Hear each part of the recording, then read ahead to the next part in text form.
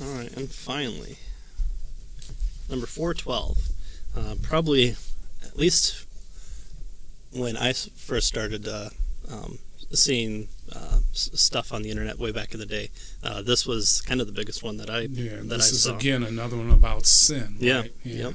And it's always good to talk about sin and what it does and our true understanding of what sin is, because especially when you read Romans, you have to come away understanding that here God is sovereign, but also what does our sin do, and why is it so important that we mortify the flesh? It's because sin has that greater resistance against God, and it's so completely separate from who God is that we need to view it in light of that.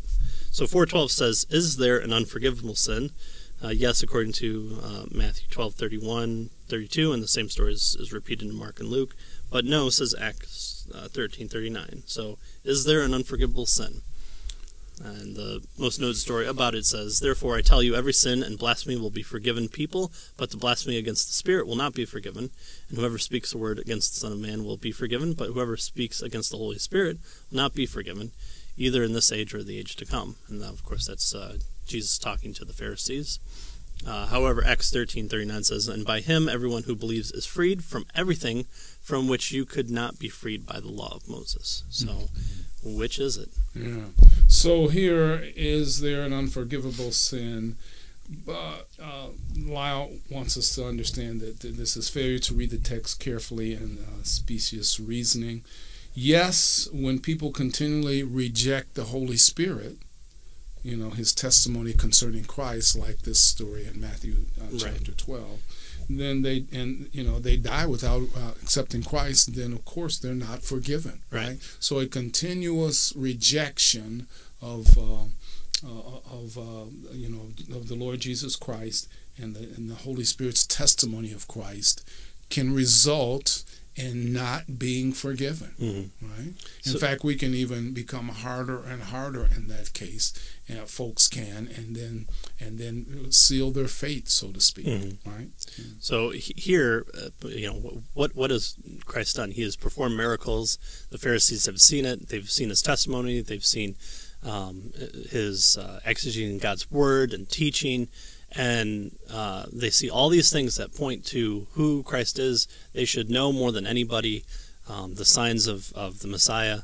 And when confronted about it, they go, "Well, clearly he's from the devil. He's the son of Beelzebub." And that's when Christ repeats his, you won't be forgiven because you've seen so much of the Spirit's acting in concert with who Christ is that. There's no way for them to come after rejecting that much. So, is it impossible to have the unforgivable sin today?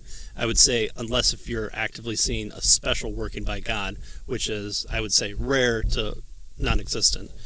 No, it can't happen today. However, rejection of Christ can happen. Yes, and failure to adhere to the preaching of the gospel and being obedient to the gospel can cause us to, that is sin. And of course that's not forgiven because we're not accepting the righteousness that God has for us. And so we could say in effect that that's the unforgivable sin, but it's not this obvious, enlightened time where Jesus was there in their face. The Holy Spirit was making all of these miraculous things happening, and they were rejecting him. So, the unforgivable sin really technically is unbelief. And it was unbelief when Jesus Christ was being publicly displayed as the Messiah, right?